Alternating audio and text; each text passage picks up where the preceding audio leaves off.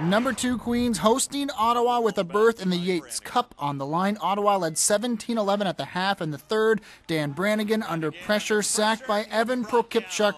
Queens forced a punt after the fourth quarter. Brannigan again back to throw. He's swarmed. He loses the handle. Ottawa recovers.